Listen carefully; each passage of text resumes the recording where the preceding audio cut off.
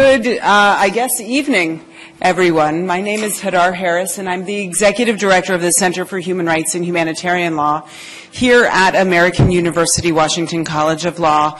I'd like to welcome all of you, and we're thrilled to see so many people here at 6:20 in the evening, which is a hard sell for the law school. But because of the important content of our panel today and our great partnerships, we're pleased to have all of you here, as well as all of you who are watching on webcast and those of you who are in the Twitterverse who may be following us tonight. On behalf of Dean Claudio Grossman, the faculty, staff, and students of our law school, I want to welcome you and thank you for being here. I want to thank our partners for tonight's event, the Center for Constitutional Right, FIDASH, Howard University, for their partnership.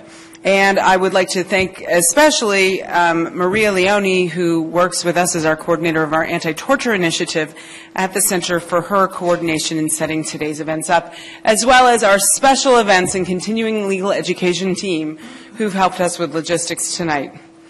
A few words about our center before we turn to the important content of the event this evening. Our Center for Human Rights and Humanitarian Law was founded in 1990 as a result of the wide variety of international law work being done at this law school, focused on human rights and humanitarian law. Our center seeks to explore emerging intersections in human rights law to shape global conversations and to create dynamic advocates, both lawyers and non-lawyers. We do this with a variety of different methods, pretty much everything we can think up.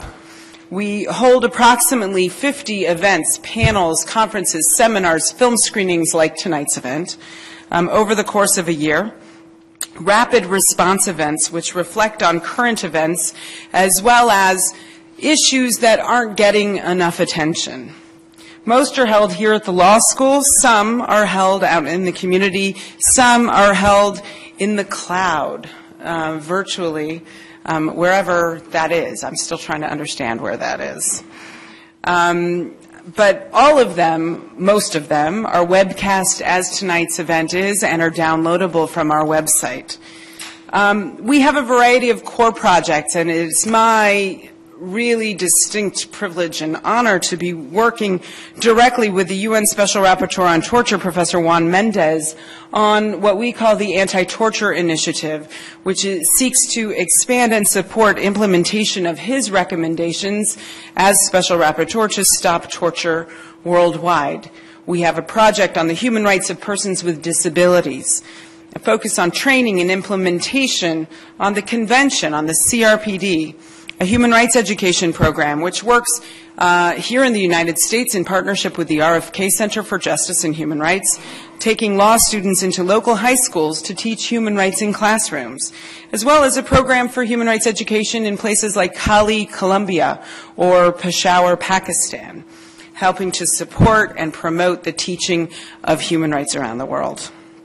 We have an initiative in human rights in business and a growing and extremely important program on human rights in the United States.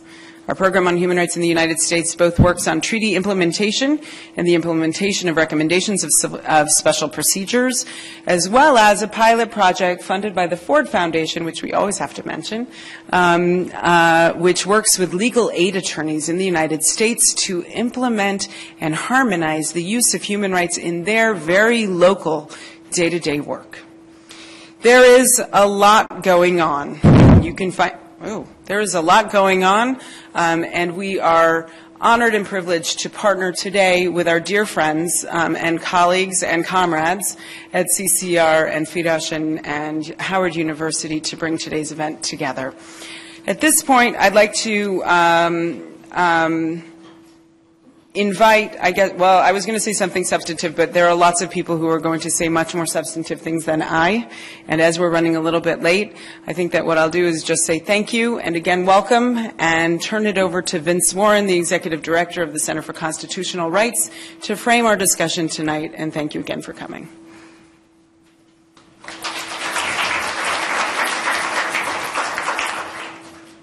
Thank you, Professor Harris. Good evening, everyone. Thank you for joining us on this dark and rainy evening.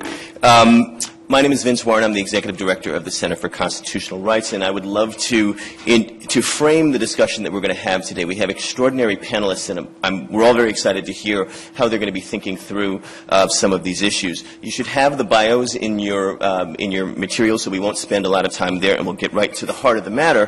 But I wanted to let you know that tomorrow is the World Day Against the Death Penalty, and FIDH, the International Federation for Human Rights, and CCR will be releasing the report on the findings from an international mission which explored through an international human rights lens how the death penalty is implemented in 2 states, in California and in Louisiana. And the purpose of this mission, in some respects, can be summarized by our attempts to bring together 2 values that don't always come together in the practice of law. One is the law itself, and the other one is justice. Looking at the death penalty, it raises the question sometimes, what does the law actually have to do with justice? And I think we'll be hearing from some of the panelists the role that the United States has or has not played with respect to complying with international norms, and also what the experience is like both for people on death row and for their family members. Thinking about it from an international human rights perspective, how do we bring the international and the U.S. perspective together? And we'll be following up with a very practical sense of what one justice community in Louisiana is doing with respect to some terrible conditions of death row in Louisiana.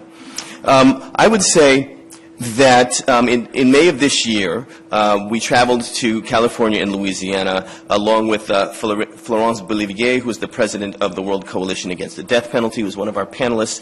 I also want to acknowledge 2 members of the CCR team that were on that mission, Susan Hu and Jessica Lee, who are in the audience. And we picked California and Louisiana for interesting reasons. California has the largest number of people on death row in the country, and Louisiana is infamous for the harsh conditions in which it keeps its prisoners. And our mission reached 2 overarching conclusions. One is that public officials in California and Louisiana do not, as a matter of course, apply human rights international analysis and framework to their discussion of the death penalty and policy considerations.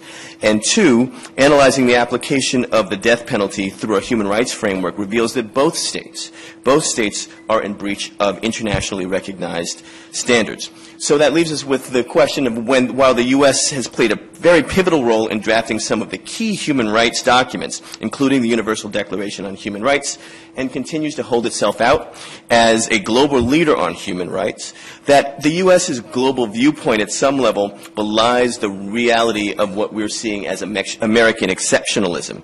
And by that I mean that's where the U.S. chooses which internationally accepted standards and obligations it will and will not follow.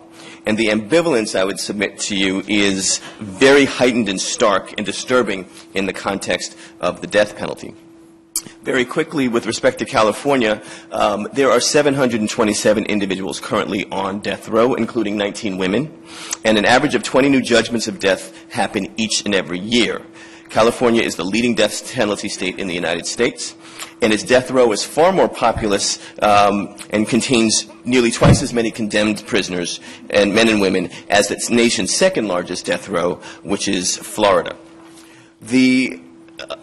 One of the things that we found in looking at a particular aspect of the experience in California was solitary confinement and what they call administrative segregation at San Quentin.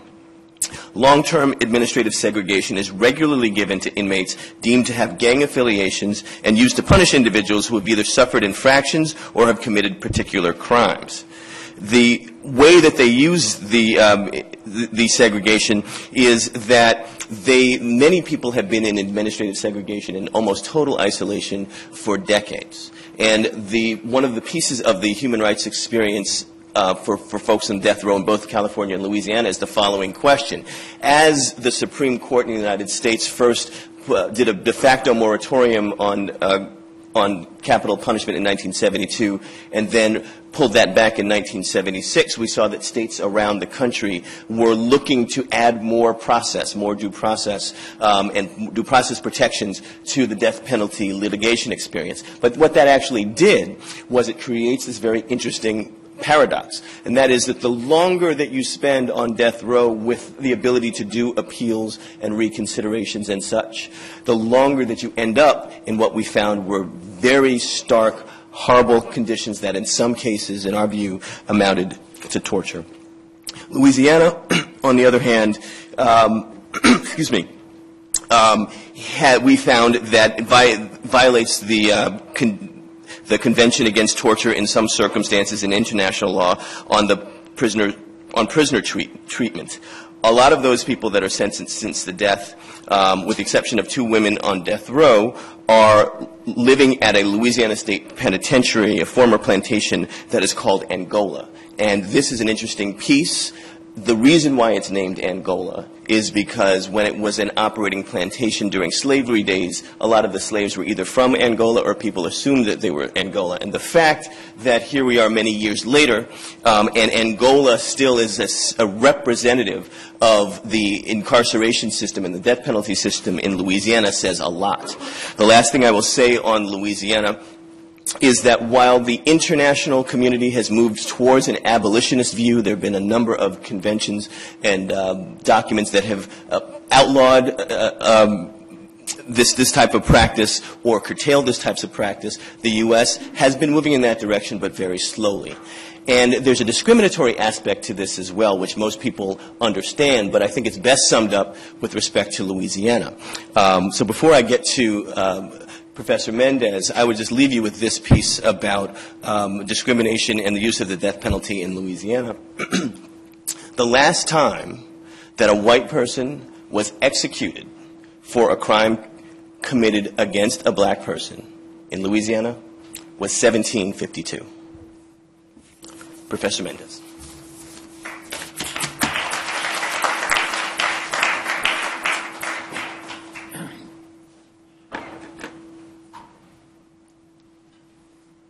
Thank you very much, and I want especially to thank the Center for Human Rights and Humanitarian Law, its anti-torture initiative, the Center for Constitutional Rights, Howard University, and the friends at the FIDH, International Federation for Human Rights, for organizing this important event on the eve of World Day Against the Death Penalty. We're here to discuss the death penalty from a human rights perspective. I want to congratulate the Center for Constitutional Rights and FIDH for launching the report on the death penalty in the United States and hope that it will further contribute to an active discussion of this issue across the country. Today, while international law promotes for abolition of this practice, it does not mandate states to do so. However, as I highlighted in my thematic report to the United Nations General Assembly in 2012 on the death penalty and its relationship to the prohibition of torture, there is notable and progressive global trend towards abolition. Moreover, there is a clear trend towards supporting abolition of the death penalty on the basis of human rights law. Thus, it is of significant importance to frame the debate about the death penalty from this perspective. There are different human rights perspectives to the death penalty. The most common one is to examine the death penalty under the framework of the right to life. In this sense, Article 6 of the International Covenant on Civil and Political Rights protects the right to life, but allows the use of the death penalty under specific conditions, such as restricting its application for the most serious crimes and complying with all due process guarantees. International law also now explicitly prohibits the application of this punishment for pregnant women or for crimes committed by persons below the age of 18 or who were mentally disabled at the time they committed their crimes. However, because of my mandate as Special Rapporteur on Torture, I would like to focus my presentation today on the practice of the death penalty from the perspective of the right to personal integrity and the absolute prohibition of torture and other forms of cruel, inhuman, or degrading treatment or punishment.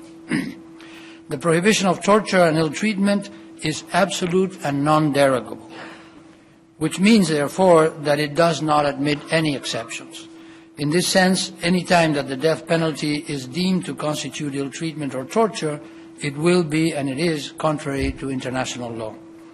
The exception of legal sanctions that is found in the definition of torture in Article 1.1 of the Convention Against Torture cannot be read, as some have claimed, as an exception for the death penalty. A sanction that is illegal under international law cannot be made legal by domestic law. Therefore, from this perspective, we need to examine what circumstances surrounding the practice of the death penalty may constitute ill treatment or torture, and more broadly, whether the death penalty per se can amount to these crimes, can amount to torture or ill treatment, which would make it illegal under international law under all circumstances. These were precisely the issues that I examined in my 2012 thematic report to the General Assembly. The premise of that report was that there's a need for a new approach to frame the international debate about the legality of the death penalty within the context of fundamental concepts of human dignity and evolving standards about what constitutes human dignity and the prohibition of torture and cruel, inhuman, or degrading treatment or punishment. I concluded in that report that although it may still be considered that the death penalty is not per se a violation of international law, there are strong indications that international standards and practices are in fact moving in that direction. The ability of states to impose the death penalty without violating the prohibition of torture and ill treatment is becoming increasingly restricted and put in doubt. To start with, aside from the issue of whether capital punishment constitutes a per se violation of the prohibition of torture and ill treatment, specific methods of execution and other circumstances related to the implementation of the death penalty often constitute violations in and of themselves.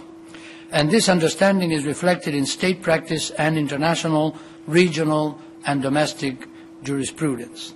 The two main circumstances to consider are the methods of execution and the so-called death row phenomenon. An examination of both of these issues reveals that states simply cannot guarantee that the method of execution or the conditions to the implementation of the execution faced by persons sentenced to death do not inflict illegitimately severe pain and suffering. Many methods of execution, including stoning and gas asphyxiation, have already been explicitly deemed to violate the prohibition of torture and ill treatment by international and domestic judicial bodies. The UN High Commissioner for Human Rights has also found hanging to present a real risk of ill treatment. Several high courts and UN treaty bodies have also closely scrutinized other methods, such as lethal injection, and have found that it cannot be empirically supported that in every case this method complies with the prohibition of torture and ill treatment. The Human Rights Committee, for instance, has called on the United States, that uses lethal injection, to review its execution methods in order to prevent severe pain and suffering. The fact that a number of execution methods have been deemed to constitute torture or ill treatment, together with a growing trend to review all methods of execution for their potential to cause severe pain and suffering, highlights the increasing difficulty with which a state may impose a death penalty without violating international law. In other words, we should ask ourselves, is there a painless mode of execution? And the answer is probably no. Methods either involve unnecessary pain and suffering, or we have no way of establishing that they do not. Additionally, what we refer as the death row phenomenon also makes it very difficult for states to apply the death penalty without violating the prohibition of torture and ill treatment. The death row phenomenon refers to a combination of circumstances that produces severe mental trauma and physical suffering among prisoners serving death sentences, including uncertainty and anxiety created by the threat of death, prolonged solitary confinement, poor prison conditions, and the lack of educational or recreational activities. The European Court of Human Rights has held that prolonged periods of time spent on death row awaiting execution, coupled with particular personal circumstances such as age and mental state, violate the prohibition of ill treatment. The same has been done by the Privy Council of the House of Lords that acts as the court of last appeal for some Caribbean nations.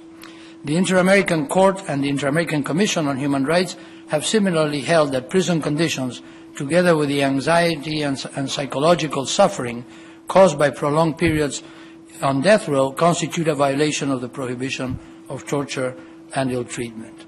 It should be noted that in the United States, the great majority of inmates in death row are held in solitary confinement, or as euphemistically called, administrative segregation, regardless of whether they pose any threat to the rest of the prison population.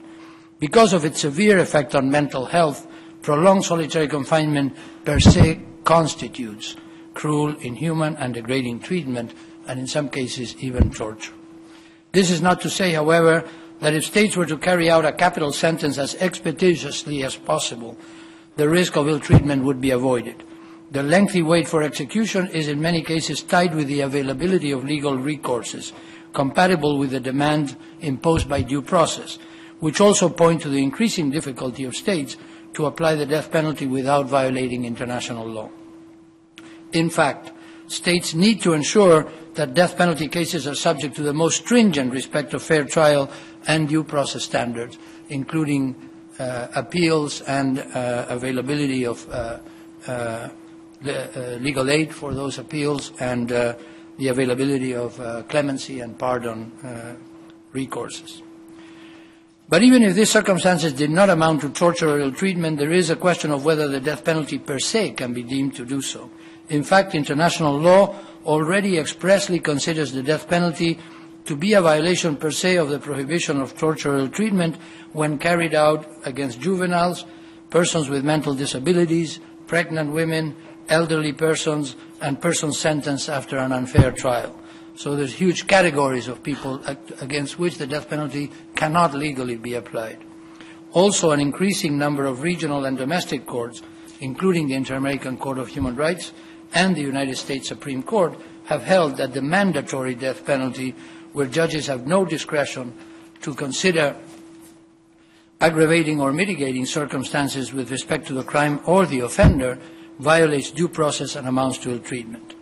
In analyzing this issue in my report, I concluded that there is an evolving trend within international bodies, which is also supported by robust state practice and regional and domestic jurisprudence, that considers the death penalty a violation of the prohibition of torture and ill treatment, regardless of the methods or circumstances of the execution. In my opinion, this trend is evolving, if it has not already done so, into a norm of customary international law. It is important to keep in mind that from the perspective of international human rights law, conventions are living instruments and need to be interpreted in light of present-day conditions. With this understanding, the notion of torture has developed over time, and acts originally considered lawful have become unlawful and prohibited under the right to be free from torture and ill treatment.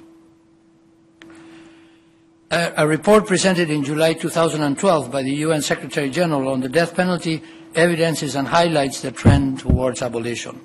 The report states that approximately 150 of the 193 member states of the UN have abolished the death penalty for all crimes, and that in those states that retain it, there is an observable trend to restrict its use, including in the United States. The use is diminishing, and to call for a moratorium on executions that many states have observed. Also, in 2011, the UN General Assembly issued a resolution calling for a moratorium on the use of the death penalty with a view to achieve its abolition. In August of 2012, the UN Secretary General reported to the General Assembly that in implementing that resolution, several states had either abolished the death penalty, introduced amendments to abolish it, stopped its application for certain crimes, or had adopted a moratorium on executions.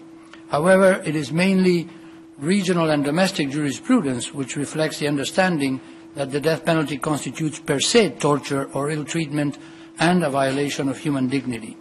In the case of Al Sadoun versus the United Kingdom, for example, the European Court of Human Rights held that whatever the method of execution, the extinction of life involves some physical pain, and that foreknowledge of death at the hands of the state must inevitably give rise to intense psychological suffering. Similarly, the African Commission on Human and People's Rights has consistently encouraged the abolition of the death penalty in Africa, expressing concerns that executions will constitute a violation of several provisions of the African Charter, including Article 4, which protects the right to physical integrity, and Article 5, which protects the right to respect of the dignity inherent in every human being. In Gregg versus Georgia in 1976, the United States Supreme Court Justice Brennan argued in his dissenting opinion that it is a moral principle that, and I quote, "the state, even as it punishes, must treat its citizens in a manner consistent with their intrinsic worth as human beings. A punishment must not be so severe as to be degrading to human dignity." End of quote. In my report, I pointed to similar conclusions reached by domestic courts, including the South African Constitutional Court, the Canadian Supreme Court, and the constitutional courts of Albania, Hungary, Lithuania, and Ukraine. The global trend towards abolition is reinforced today by other examples since my report was published. Only last week, the government of Pakistan announced its decision to reinstate the moratorium on executions that is due to expire this year. In a report published in 2013, this year, Amnesty International claimed that by the end of 2012, up to 100 states had abolished the death penalty for all crimes, and over 140 are currently abolitionist in law and practice, meaning that no executions have been carried out in the past 10 years. Overall, the report found that 174 of 193 member states of the United Nations were execution-free in 2012. Even in the U.S., the use of the death penalty is declining, as I said before, from a high of 98 executions in 1999 to 43 in 2011 and 2012, respectively. In March of this year, Maryland abolished the death penalty, making it the 6th state in 6 years to do so. So in conclusion, based on these arguments, I find that even while it may still be theoretically possible to impose and execute the death penalty without being against the absolute prohibition of torture and ill treatment, the rigorous conditions that states must apply for that purpose make retention of capital punishment costly and impractical and not worth the effort. Even with such conditions, states cannot guarantee that in all cases the prohibition of torture will be scrupulously adhered to. In addition, based on the global trend towards abolition, and although my report did not aim to determine the existence of a customary norm, I firmly believe that a customary norm that prohibits the death penalty under all circumstances because it violates the prohibition of torture and ill treatment is at least in the process of formation. States need to re-examine their procedures under international law because their ability to impose and carry out the death penalty is diminishing, as these practices are increasingly viewed to constitute torture or ill treatment. It is an important need that we have today, especially since there are difficult situations created, for example, by the fight against terrorism or drug trafficking, that create new opportunities that some states have claimed for the reintroduction of the death penalty. And the sad news is that states such as Belarus, India, and Indonesia that had not carried out execution for a period of time have now again carried out some executions in 2012 and 2013. I'm very pleased to have the opportunity to share these thoughts with you, and I really want to commend FIDH and CCR for a report that I hope will make an important contribution towards the elimination of this abhorrent practice. Thank you very much.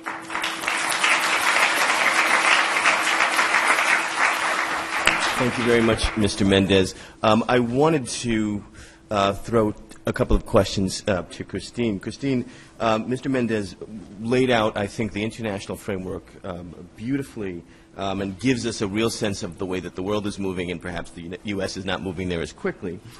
There was one piece that I thought was very interesting, which is where he's discussing the mental suffering around death row phenomenon, things like being under the threat of death, prolonged isolation, poor conditions. None of us here know what it's like to be on death row, and I'm assuming most of us here don't even know what it's like to be in partnership and love someone that's on death row. How can you help us understand what that mental suffering and what those conditions are like from your perspective?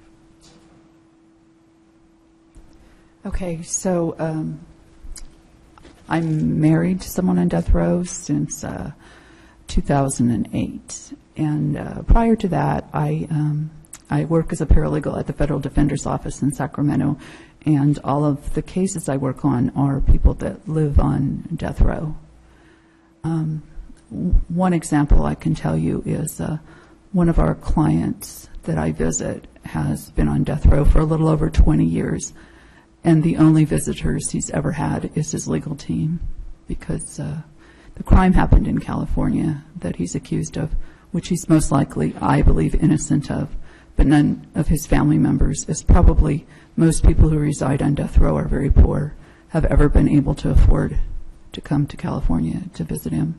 So I think that's one of the things that is really painful for people that are in prison in general, is poverty makes it almost impossible for their family members to come to see them, and it's painful to know they're in prison, probably even worse that they have a death sentence, and sometimes it's easier for them to stay away than to deal with it, and then there's the expense that makes it almost prohibitive for them to travel or to come to see them.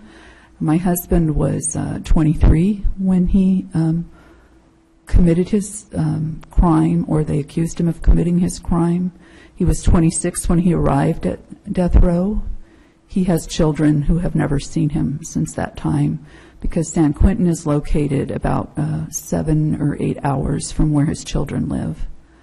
The cost of maintaining any kind of relationship with them is pretty much prohibitive, and yet he loves them, they love him. Children strongly identify with who their parents are, no matter what they have done. And occasionally I'm privy to communication that his daughter, who's 19, will write, and it's very sad things like, "I just need my dad," which brings tears to my husband's eyes, because I think he would give about anything to turn back the clock, to change the lifestyle that he had, pretty much living in the streets. His parents both were involved in gangs. He grew up in the gang life. He did not use drugs, but he did learn how to carry a gun and how to roll up and stash guns and drugs in the house from a very small child on. That was the business. And so if he could have maybe gotten on the bus to the Andy Griffith show, he could have changed that, but that wasn't what he was born into.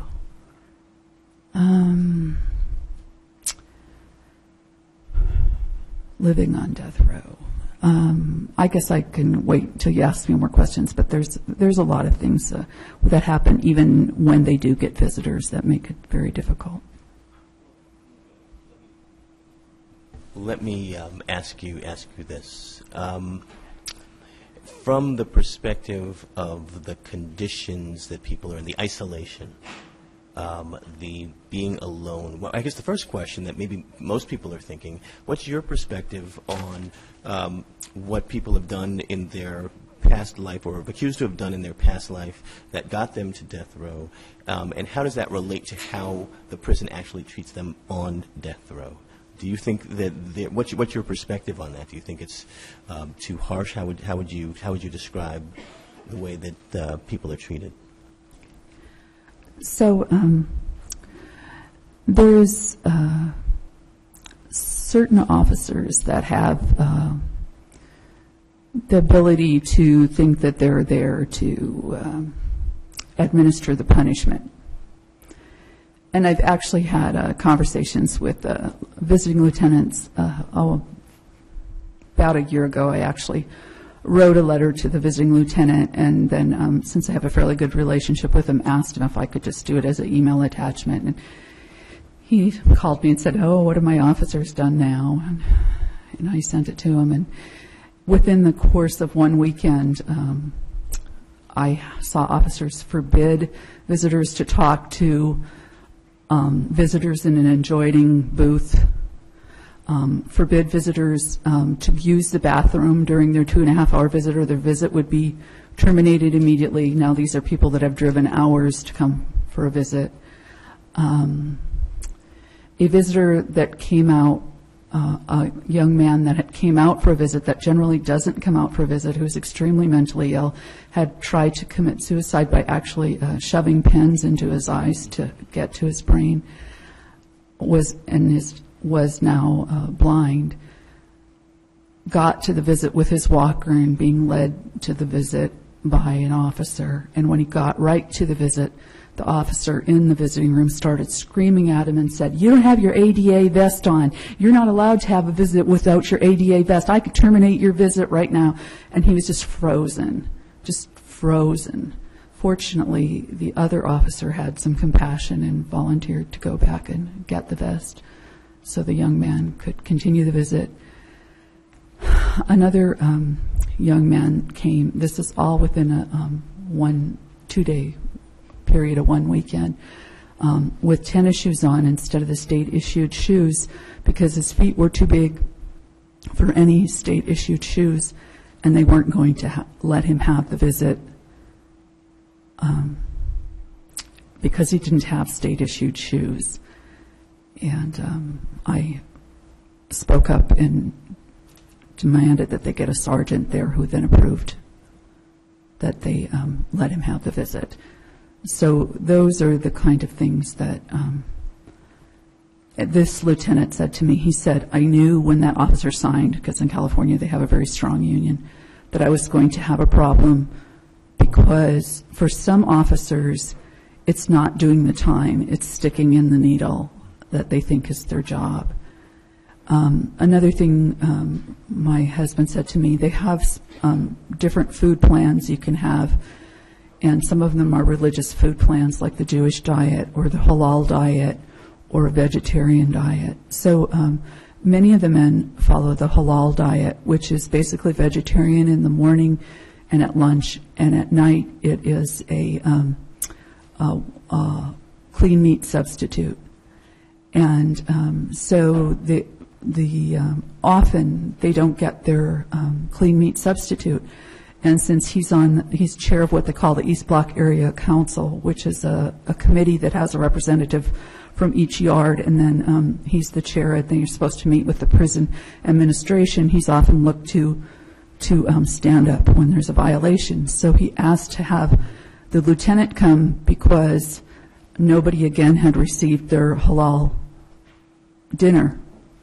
They had received the regular meal, and the officer went to get the lieutenant, and the lieutenant came back. The lieutenant sent a message back and said he wasn't coming because he didn't know what the big deal was. You all are going to die anyway. And those are the kind of things that happen on the row, the way they're talked to, the way they're treated. Not to mention the way the row is different. To begin with, you're not ever moved out of your cell without being in handcuffs. You're 23 hours a day in general.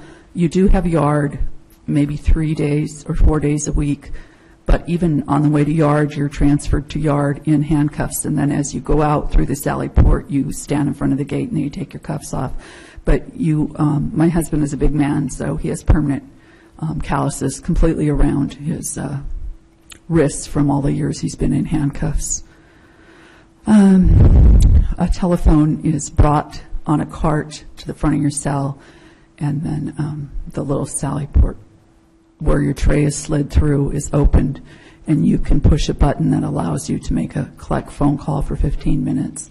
So it's very restrictive and isolated, even though it isn't technically ADSAG anyway, but they try to pile on to that type of isolation in addition. Thank you very much, Christine. And on behalf of the whole panel, I want to thank you for coming and sharing that with us. Your analysis and your sense, I think, is really fleshed out for us when we live as lawyers in the very theoretical level, what this really means for real people. So thank you.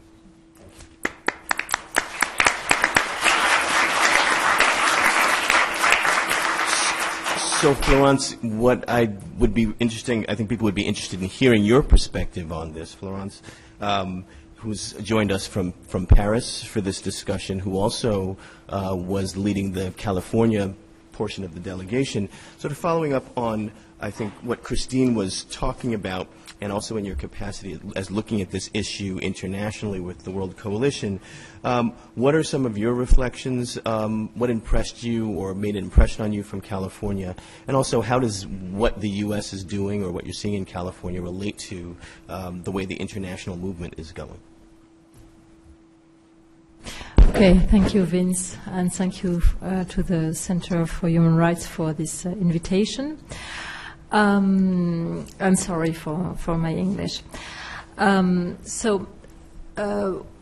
learned a lot together with Susan Hu here, and I've learned two main things which seem to me very paradoxical. I think that the situation in the U.S. is extremely paradoxical, and this is something which maybe makes the struggle against the death penalty very difficult here in the U.S. compared to other countries. The first paradox is that you as a in the World Coalition, we are very, sensitive to figures, and each year we count the countries which are the executioners, and so each year they are the same: Iraq, Iran, Saudi Arabia, China, and the U.S. Okay, so I just checked the last 3 weeks. There were executions in these 5 countries. So, of course, U.S. and China, it's not the same amount, of course. But in this series, there is this joke of who is the one who is disturbing in the series. What is disturbing is that the U.S. are a democracy. So why in this democracy is the death penalty going on? So it's problematic because, on the one hand, it's a good thing that it is a democracy because the issue of the death penalty is publicized. It's not a secret. It's not a taboo here in the U.S. If you want to click on, Death Penalty Information Center, you will know everything about the death penalty in the past few weeks. Okay, so you have this knowledge which is huge. But at the same time, it is not enough, this knowledge. And that's why we conducted this mission. And although, I'm aware of this issue since, 10 years, together with Susan, we've learned a lot, of course, by listening to people like you, Christine, and your husband, but also to listening to lawyers, judges, and so on and so forth. So, what we've seen, but in a very concrete way, it's how, what you told, Vince, how the very practice of death penalty in this country violates fundamental rights. Okay? And it is not something intellectual or theoretical. It is concrete. It is in a concrete way that there is discrimination. It is in a concrete way that there is this torture that Mr. Méndez highlighted. The second thing is that all that is related, all the story of death penalty is related to the question of the state and the power of the state. What kind of state do we want? And here in the U.S., it is problematic. I speak very, cautious because I'm not American, but it's my perspective. Okay, it's what I see. Here and the death penalty is really a good way to see things. We face a very big difficulty because normally for centuries people have justified death penalty by saying it's the power of the state. Okay, the state has the power to kill. Okay, it was like that. It was not a problem. Today, of course, this is totally old-fashioned. Today, in international law, and not only international law, in regional courts always say that the state has the power to protect its citizen, and not only its citizen, the people who are in the country, and to protect them actively. The rights have to be enforced actively by the state. And of course the right to life, the right to fair trial, the right to due process, the right to health, and so on and so forth. The death penalty is the exact opposite of that for all the reasons we already mentioned. And it's very interesting to see that you probably know that every 2 years there is a resolution which is voted at the United Nations. Mr. Méndez pointed that out. And this resolution has been voted by 111 countries last time in 2012. Of course, the United States opposed. And this is in December. And in January there is a kind of letter of those of the country which oppose the vote, and they explain why, okay? And it's always the same argument which is put forward. It's our sovereignty. It's the sovereignty thing. So it's always this power of the state, you know. This is our business. Criminal law has nothing to do with international law. Okay, it's our business. It's our sovereignty. Of course, it's a total failure. It's a total mistake.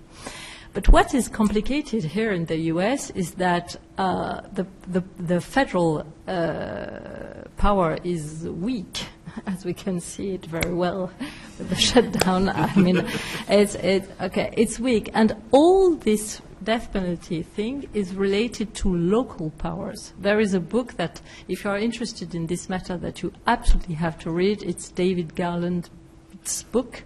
It's called Peculiar Institution, the death penalty in the U.S. or whatever.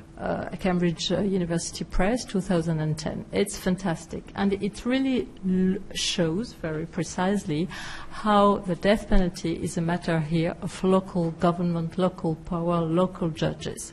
And if you realize that 2% of the counties here in the U.S. are responsible of the vast majority of the death sentences, 2%, you realize how arbitrary this death penalty issue is.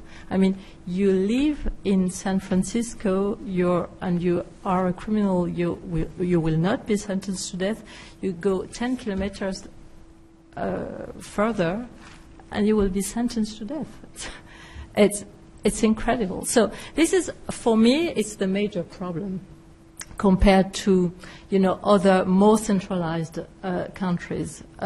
Even if you compare it to China, for instance, China is always the most terrible country regarding death penalty. But anyway, the number of executions has dropped dramatically in the last 10 years because we were able to tackle with the question of centralization, because it's a very centralized country regarding justice.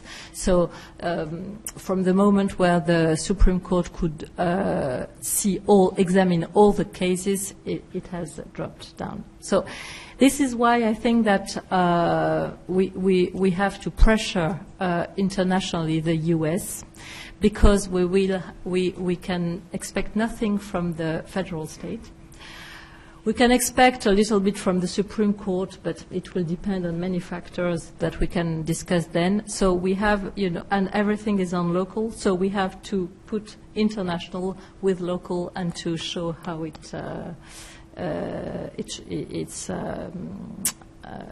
challenging. Okay. Thank you very much. Thank you, Flora.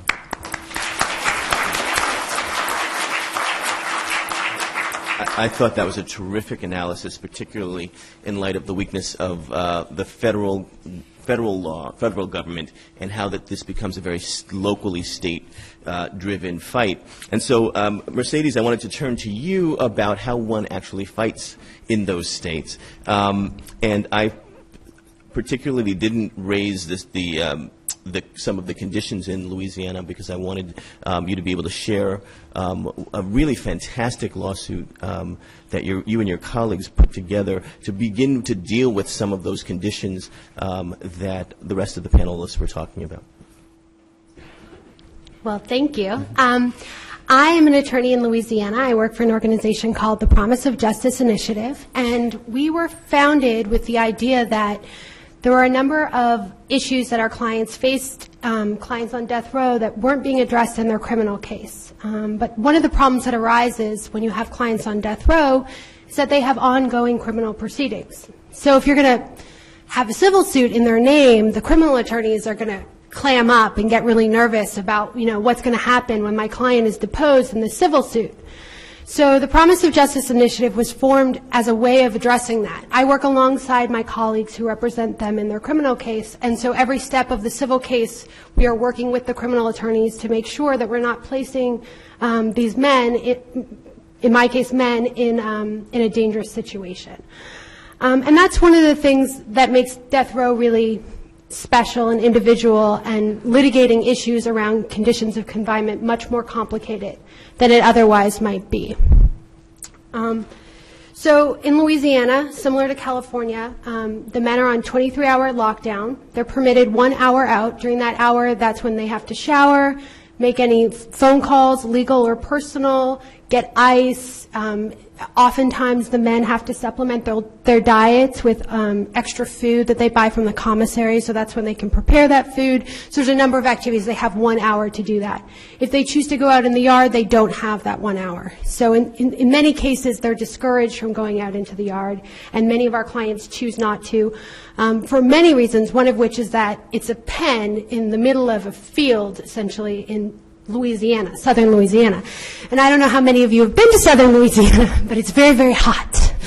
And baking in the sun for an hour is not exactly an opportunity for someone to get outside and get fresh air. So this touches on the lawsuit that I filed of June of this year, which is the extreme heat in Louisiana. I'm going to back up slightly. We have a brand new facility in Louisiana. It was built in 2006, paid in part by FEMA. And when they built this new death row, many of the advocates in the state just assumed that they would install some sort of mechanical cooling mechanism, because it seems kind of crazy to build a building in South Louisiana in 2006 and not have any mechanical cooling. And in fact, they did install mechanical cooling in every part of the building where the guys don't live. So the guard towers and the medical room and the visiting rooms, those all have air conditioning. But where the men are subjected to 23 hours of extreme heat every day, there's nothing. Not only that, they used dark roofing materials. They didn't put awnings over the windows. They just failed in any way to consider what those conditions might be. And so as a result, as you might imagine, the conditions are absolutely horrific. The walls sweat with humidity. There's very little airflow. They have these giant fans installed, which I didn't know this, but actually once the temperature outside is hotter than your body temperature, fans actually make it worse because they produce heat in their motors, and they actually make it much hotter inside the tiers. They're single floor tiers, so the guys just essentially bake. And, we did some court-ordered monitoring this summer, which got up to 111 degrees, but we're confident that it actually gets much, much higher than that, because this was only a 2-week period of monitoring, and we know it gets much hotter in Louisiana than it was for those 2 weeks. So I think conservatively we're looking at about 120 degrees. And this isn't just 1 hour a day. This is for many, many hours, well into the night. There's no windows. There's just I forget what they're called, but there's basically slatted windows. So there's no air circulation whatsoever. When I visited the tier, I was amazed by just being on the tier and then walking outside and feeling the fresh air and how much cooler it was outside. And to experience it being cooler outside in southern Louisiana in the summer, again, you have to be there, but that's crazy. I'm from Canada, so. And so we decided to go ahead with a lawsuit. And many of you are law students. You may or may not have studied prison law. It is incredibly hard to win a lawsuit around conditions of confinement. For many reasons. One is that the Supreme Court just doesn't acknowledge many things as being violative of the Eighth Amendment, but also because of a piece of legislation called the Prisoner Litigation Reform Act. And thank you, federal government. And that essentially makes it very, very hard to litigate issues on death row. You have to administratively exhaust any complaints that you have, which is a really complicated procedure that has taken many lawyers many, many hours to figure out, but without lawyers, our clients are left to figure that out on their own. There are attorney's fees caps. So there's been a huge decline in prison litigation in the nation since the passage of the PLRA because civil rights attorneys, the fees are so low, they can't keep their doors open. They can't recoup the costs that they invest in experts and things like that. And so it's unsustainable for private attorneys to bring prison cases anymore. It's completely dependent on nonprofit work, really. And then there's a provision that says you must have an actual injury. Now that's somewhat relaxed in the conditions of confinement context, but in many, many cases what it ends up meaning is that you have to wait till someone experiences a really severe injury before you can really litigate it. So one of the things that we did was we looked at this amazing piece of legislation called the Americans with Disabilities Act, which actually has these really affirmative and wonderful rights in there. And is a fabulous tool that litigators ignore all the time. And so we looked at the ADA and we looked at our clients and we thought, wow, our clients, many of our clients are disabled under the ADA. They have diabetes and hypertension and many diseases that, properly monitored and with proper health care might not result in, but in these circumstances are absolutely debilitating. And so we added that to our litigation, and all of a sudden many, many things open up to you. And your burden of proof is very different because actually what it is that the prison has an obligation to the people who are housed there to provide them with an environment that accommodates their disability. So we actually had our trial in August, and we are awaiting a decision. But that, I think, sums up sort of what our strategy has been, which is to try and get creative. One other thing I want to touch on, and I say this only because I think we have some future public interest lawyers in the room. We don't have to live there. So when you're doing this kind of litigation, it's really important that you have a community-based approach and that you talk to your clients and you talk to advocates, you talk to family members, that you reach out to the broad community when you bring a piece of litigation like this, because unquestionably people will face retaliation for this litigation, and it probably won't be me. And so it's just, I think, just to say that it's important when you bring this, when you're going to get in the field and it's exciting and you're young and you're excited and that's great. But just remember that everyone who's on this panel has to be represented in that conversation, as well as the clients who can't be here for this conversation today. Thank you.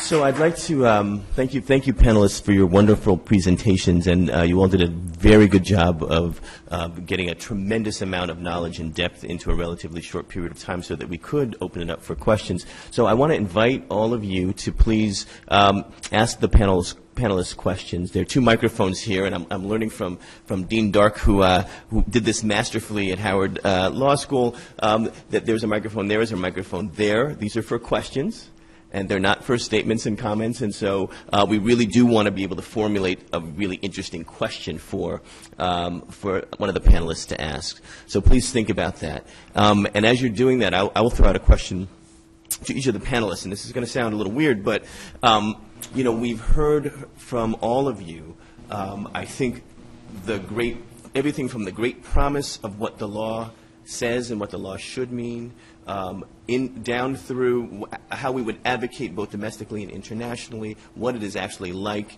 on the row in Louisiana, what it is like on the row in California. And so the question that I have is that if the law is on our side, and if the facts are on our side, what do you see as the biggest impediment? What is the biggest problem that you face in your advocacy to get people to actually move on it? Would anybody like to start? And please, microphones.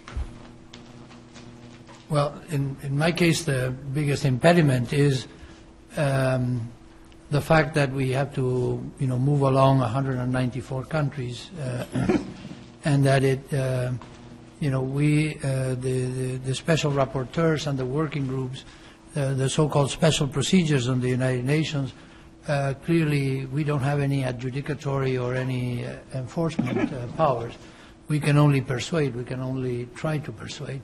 And, to some extent, we succeed. I think the United Nations has lent a lot of its weight to the battle for abolition. And I don't think there's any international organization, regional or universal, that today would countenance, retentionist policies on the death penalty. But international law is still in its infancy, and it's still, it still grows little by little, and norms become accepted over time and not immediately. We should be impatient about it. We should not have to wait another 20 or 30 years. But in the long, history of the death penalty, I think we're getting there. I think a friend of mine who studies this mostly from the perspective of international law, Professor William Shabas from Canada, teaching now in England, predicts that in the trend in which we are living now, in the decline of the executions, etc., and the trend towards abolition, that we might see a full abolition in the whole world maybe by 2027 or 2028. And I don't think he's too optimistic. I think we're getting there. But of course, that's not going to mean much for those people who are executed between now and 2028, or for the people who are their families, their loved ones who have to suffer through all these indignities that are associated with the death penalty. So I think international law makes a contribution, but it's only a contribution. Hopefully we can provide some tools, but the actual work of abolition, and especially of non-execution of people who are in death row today, is a task that has to be shared among many, and and I'm glad that today I have the opportunity of being amongst you, because I think it gives me a sense that we know where we have to go, and that perhaps we can go there together. Thank you. Thank you. Would anybody else like to answer the question, what's the biggest impediment that you see in your work? Money. I mean, it comes down to resources. There's just, it's very expensive, and it takes a lot of energy and a lot of people and a lot of time. And in Louisiana, killing people is good politics. And judges and district attorneys are elected, and until that changes, it's going to take a lot of grassroots organizing and a lot of resources that we don't have. Thank you. Christine? I think it has a lot to do with shame in this country. One of the ways they convict people, one of the ways they give the death penalty is by painting people as monsters. And if you can do that, if you can isolate people, if you can build prisons in the middle of nowhere, and you can keep people believing that they're less than human, then you can get away with the death penalty. If you can bring people into the community from prisons all the way to death row, and if you can let people know that even if the crime itself may have been horrible, those are human beings, and when we execute them, we create more victims' family members, there are people that love them, and we start to bring them back into society, then people will move away from wanting to be a part of that. I don't speak especially about the U.S., but more generally, for me, the biggest impediment is the hypocritical discourse. I mean, when you challenge death penalty, people will always tell you it's not the moment, it's not the time. Okay. Or yes, in France, of course. Look, you abolished only in 1981. Of course, it was too late. I mean, and it could have been made much, much more before. There was no special, event in '81. or public opinion. This is always what is put forward. We cannot abolish because public opinion is opposed to. Generally, it's full. It's totally false. I've read two very interesting studies from Death Penalty Project that you can find online, one in Japan, the other in Malaysia. It's William Shabazz who did it in Malaysia. It's extremely interesting. It's a sociological analysis of the public opinion, and very often it depends on the way the question is posed. Only on the way the question is posed. So, yes, hypocrisy is really the main impediment for me. Thank you very much for that. We have a question, sir. Thank you for being patient. Thank you. I was wondering what you propose as an alternative to the death penalty and how that would be different from the situation today. Oh, you just start out with the hard ones, don't you? Well, the alternative is, of course, that people who commit crimes have to be, prosecuted and punished, and they have to serve whatever penalty is in accordance with the law. But the question is, what would that penalty be? Well, for serious crimes, it will have to be a prison term.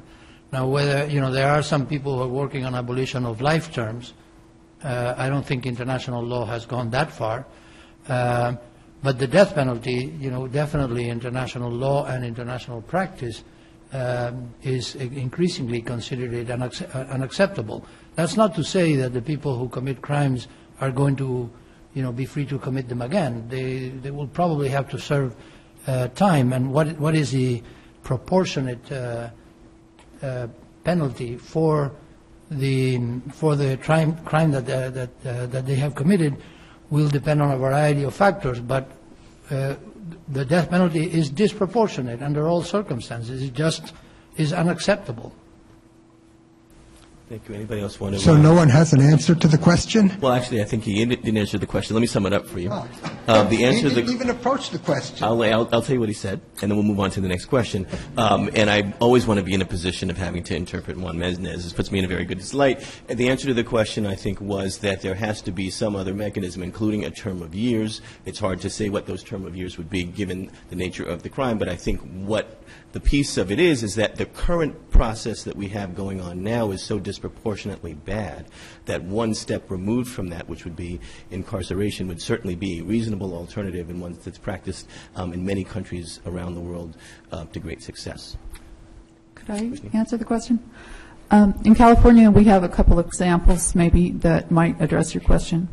Charles Manson was on the road during the time the death penalty was removed. He was serving the death penalty. He was removed and now gets life with possibility parole. I think we all kind of know what Charles Manson was sentenced to death for. Probably a crime none of us are very happy with. I don't think there's any doubt to his guilt. The next time Charles Manson comes up for parole, he'll be 92. If he lives that long, he probably still won't get paroled. We have options for public safety in this country. We don't need the death penalty. Yes, what you say is very often argued against the abolition, but it's a very strange way to put things. I mean, death penalty, as it in general and as it is practiced, is a violation of human rights. Why would we say we cannot abolish it? Because we don't know by which instrument we will replace it. It's not the point. I mean, we have plenty of ways to punish people. It's not the problem. So death penalty resorts to another structure, mental structure. It's the idea that the society wants to eliminate definitely one of its members. Okay, and we argue that this is a violation of human rights. So I really think it's a very it's a way of putting things which it is already an answer. Thank you. I would go to the next question, and can I just have a time check? How much more time do we have for the panel? We have. And how long do we have? Do you have? Okay, wonderful. That gives us plenty of time. Yes. All right.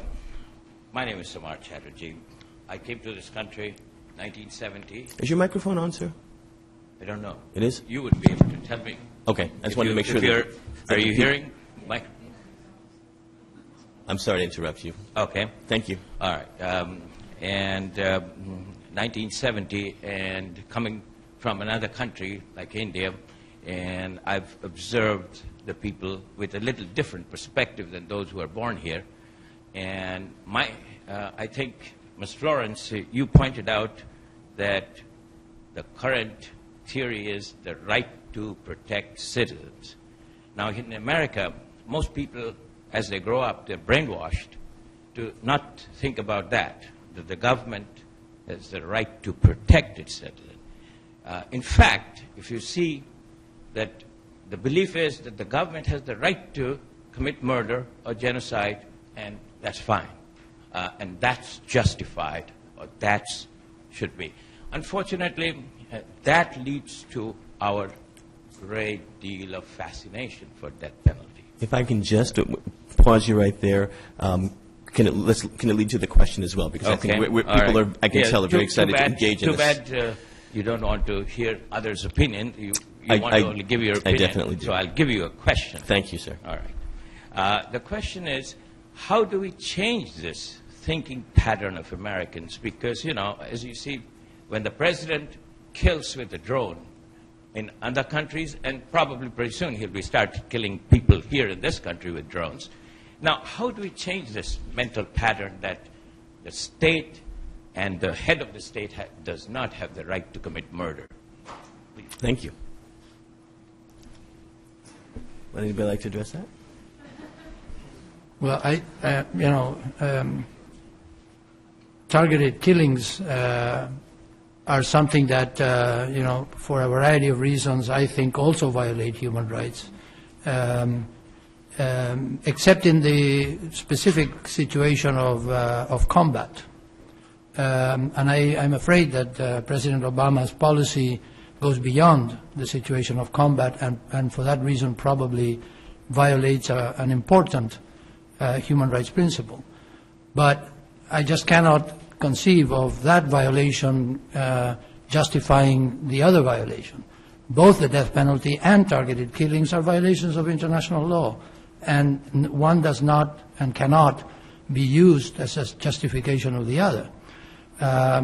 We should wait to abolish both. I mean, we should work to abolish both. Thank you. And I would also just add to that, it is a tremendous challenge to change public opinion around these two issues. One would be the role of the government, particularly with respect to any criminal justice reform, and the second would be with respect to the inherent government power to begin with. It's a very difficult discussion, and it's a huge challenge for all of us, which is always part of a campaign to abolish the death penalty internationally and domestically, is how do you change hearts and minds as you articulate the law. Sir? Thank you. My name is Bob Griss.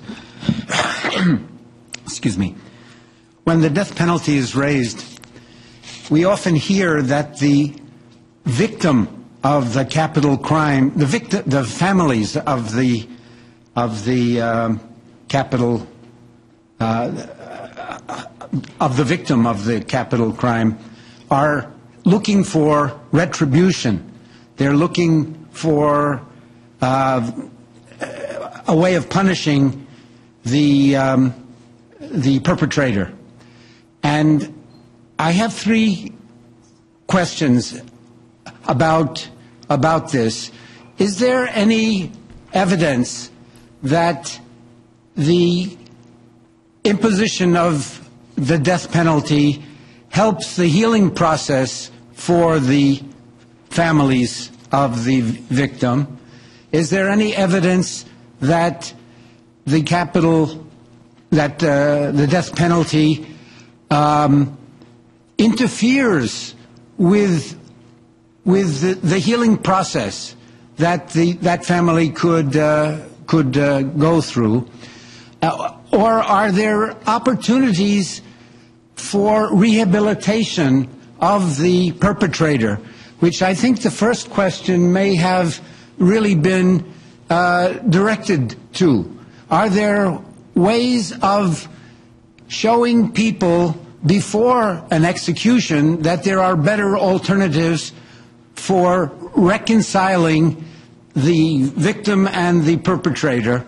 And I'm wondering what research on that subject has to offer.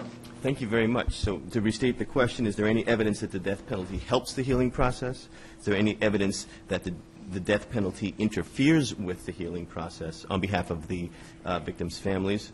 And are there opportunities for rehabilitating people who are perpetrators or alleged perpetrators that should be part of this discussion? Please. It's a difficult question because it's a matter of subjectivity. I mean, there are only individual cases. But what I know is that in my organization, so the World Coalition Against the Death Penalty, which comprises of 150 organizations, there are some organizations of families of persons who have a member of their family has been killed, and they are against the death penalty, and they campaign against the death penalty. For instance, Murderers Families for Human Rights, which is one very influential member of our organization. Not only in the US, also in South Korea, in Japan, and soon in Taiwan. So I think that it's very difficult, to say to people what they have to feel. I mean, if they want to feel if they have a feeling of revenge, it's their right. I mean, as soon as it doesn't become the law or the right. But on the other hand, there are many, as I told you, persons who think that the healing process, as you said, has nothing to do with the fact that the murderer is killed. On the contrary, it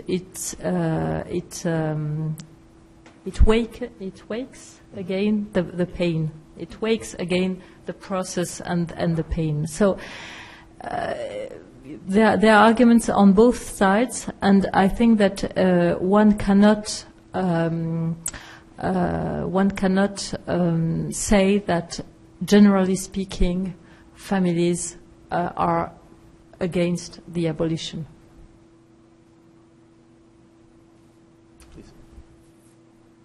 I don't have a problem understanding that the whole criminal law is, in fact, retributionist. I mean, societies punish because there are some values that we consider so cherished that we cannot abide by violations of those values.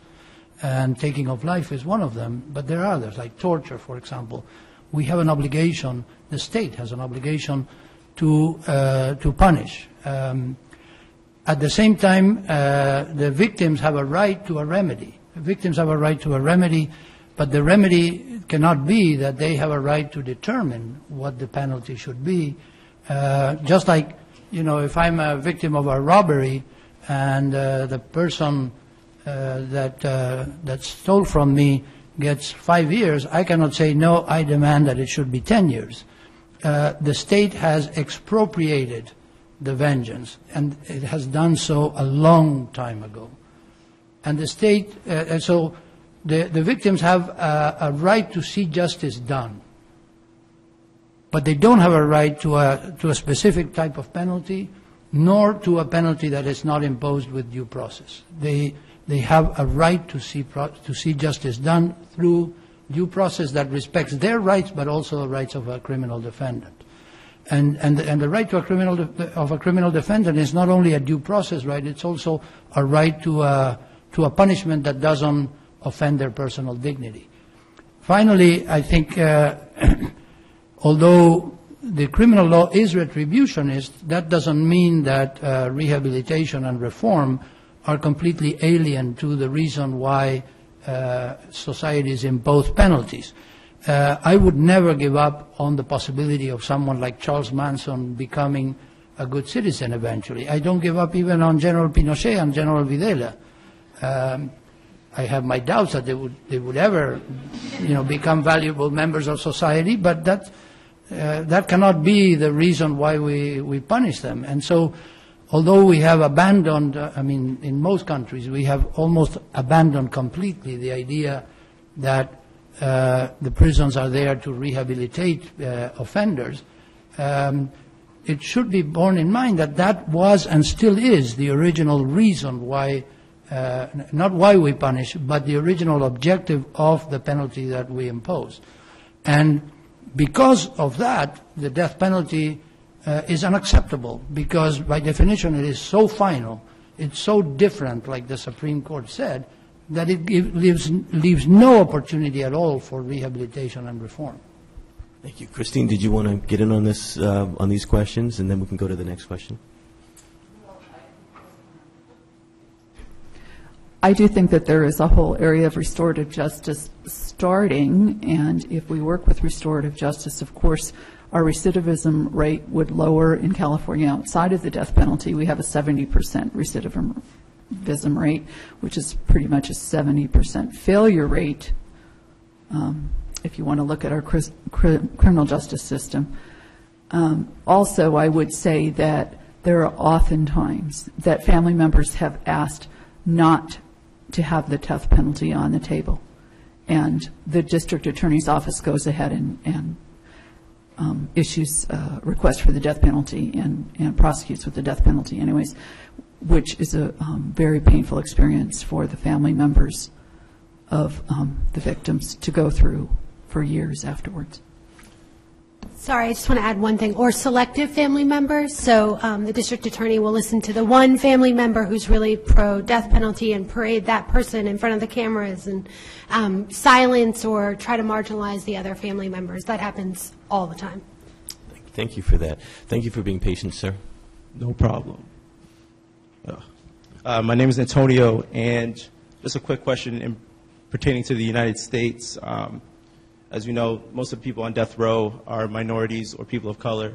How much of the impediment that we were speaking about earlier is due, the impediment to abolishing the death penalty is due to racism, do you believe? That's a great question. That's a whole new panel discussion. I think Vince touched on this in Louisiana. Our death row is housed at a facility named after the country of origin of the slaves who worked it when it was a plantation. I don't think you can divorce race from the death penalty. The area in Louisiana that the most death penalties come out of is called Caddo Parish, and up until a few years ago, it had the Confederate flag, hanging outside of the courthouse. And a juror, in one case, a juror expressed an unwillingness to serve on a jury where there was a Confederate flag outside, and he was struck for cause from that jury. So I absolutely think that is a huge piece of it. I mean, when cases are examined, the race of the victim is just one of the single biggest factors. Jefferson Parish and St. Tammany are two other sort of leading parishes for the death penalty in Louisiana, and that was David Duke was almost elected governor on the basis of votes from there in the 1990s. I mean, I just don't think you can divorce it at all. And many of the people who are part of his political machine are still attorneys in those offices and still hold elected positions. In Louisiana, we elect our clerk of court. So the entire criminal justice system is elected, and they are part of political machines. And I think you're absolutely right. That's a huge factor.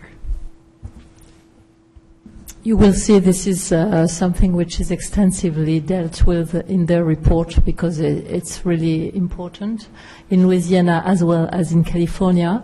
And I think that one of the key of the problem is the gap between the definition of discrimination in domestic law and the definition of discrimination in international law. Because many people will tell you it's not purposely that there is more American African which are on death row. Okay, it's only like that. Okay, and as I told you, as far as human rights are concerned, the state has an obligation to to enforce them. So the state has an obligation to make things so as it is not discriminatory. And it's the difference between intent and effect. Okay, so it's a major thing. You will see it in the report. Yes, thank you for that. Hi. Oh, I'm sorry, please. Yeah, I think the principle of non-discrimination is a cardinal principle of international human rights law, and the rule of non-discrimination on the basis of race is particularly customary international law that binds all states even if they don't sign specific treaties. And I'm really disappointed that the Supreme Court decided not to contemplate the possibility of the death penalty being discriminatory in impact, even if not discriminatory in intent, because, as Florence rightly said, the international law principle includes both discrimination that is on its face discriminatory, but also discrimination that is as applied discriminatory. And I do believe that it is important to analyze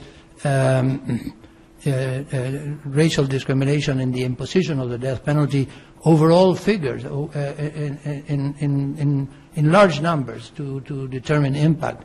I didn't mention this in my prepared remarks because it's not part of my mandate as a special rapporteur on torture. But in a previous incarnation, when I was General Counsel of Human Rights Watch, I had the privilege of putting my name to some brief that was actually written by people who know more about this than I, jointly with the NAACP Legal Defense Fund. We submitted a brief to the South African Constitutional Court that resulted in the abolition of the death penalty in South Africa, in which the brief really made the case that it's impossible for a state to have discriminatory practices in its societies and not, even with the best of intentions, not permit those discriminatory practices to seep into the determination of criminal policies, criminal punishment, and particularly the death penalty. Thank you very much. Thank you. Hi. Hi, my name is Kate Kelly. I'm a proud WCL grad and also former Ella Baker Fellow at the Center for Constitutional Rights. Good to see you, thank Kate. you. Hi. So thank you so much for having this panel today. My question is directed to Christine. I find your perspective so valuable and compelling. And I know that when I talk about this issue with a lot of people, my mom's a prosecutor, and I was working in her office when she was seeking the death penalty in a case. We had a lot of interesting discussions. And I think one of the most difficult things when I'm talking to people about the death penalty is they focus a lot on the execution and not the time spent on death row and that experience and how, and I know you touched on this a little bit, but anything you can share to elaborate on this or share your experience and your husband's experience would be appreciated.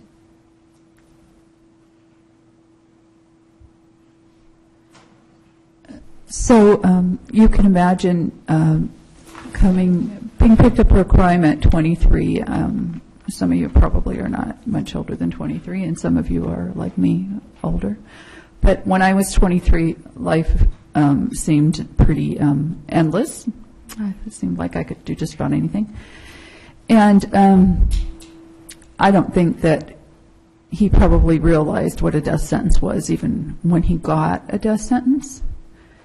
But now he's 1 year from turning 40, and he's waiting for a habeas attorney with no habeas attorney in sight. There's 300 and some other attorneys men on death row in California in the same position he is in. When he had his trial, he had a sentencing phase trial that was a mistrial or a hung trial. And so it's a huge case, and it would be very hard for a sole practitioner to take it, so it would be good if an agency could take it, but agencies are so overwhelmed, and cases are so backed up in California that there's probably a good chance, if you looked at it, that he could die of natural causes before he'd have counsel. So those are the kind of things that weigh on your mind.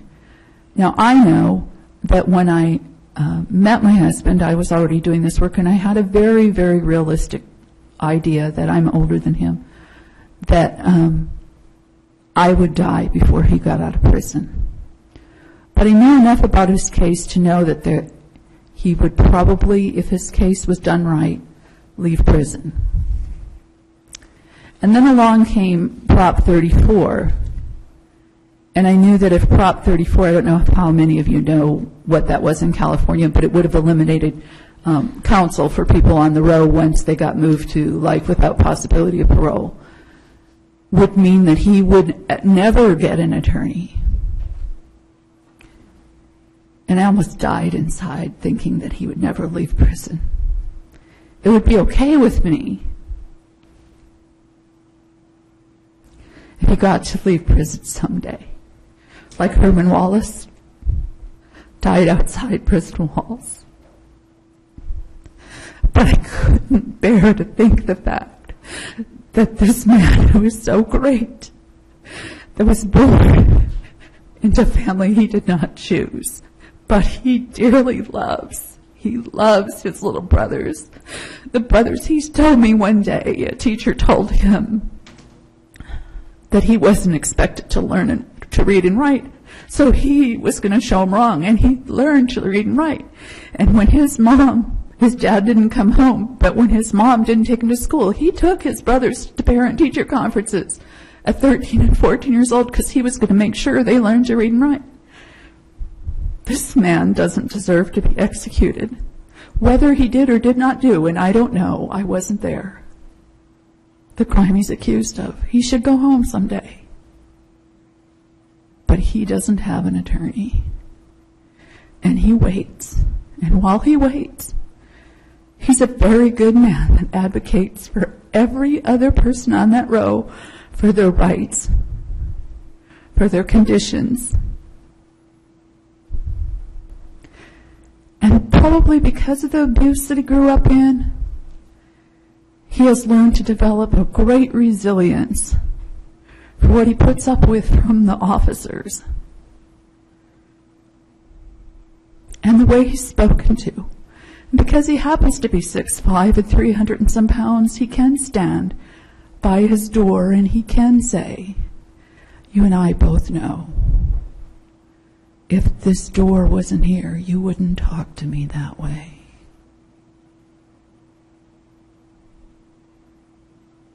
And he will get respect. Or he can say to them about the little guys that are on meds or are seriously mentally ill, which is the majority of the row. You are not so different than them, and you'll die too, just like them, and you don't know what day it will be. And he'll bring them back home. We all have a reason for being here. I hope his isn't to die on death row. And thanks for asking that question. Well, thank you very much for that, Christine, and I think that's a very appropriate way for us to close out this discussion.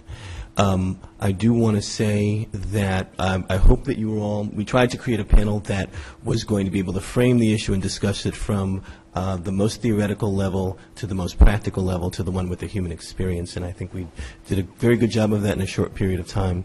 I hope you'll join me in thanking this wonderful panel for their perspectives on this.